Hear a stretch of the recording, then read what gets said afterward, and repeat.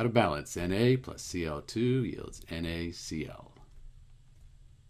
Step 1, let's count the atoms. I'll draw a table between reactants and products, and then we'll count the atoms. So for Na, I have 1, and over on this side, I have 1 as well.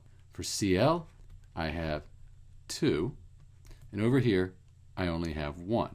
The first thing I think I'll do is I'll put a 2 in front of the NaCl, and that means I'll have 1 times 2.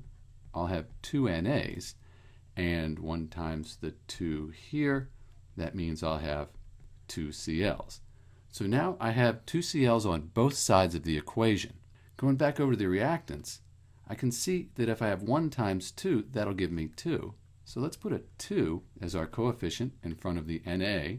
So 1 times 2, that equals 2, and we still have 2 Cls. We can see that we have 2 times the 1, so we have 2 Nas, and then 2 times 1 there.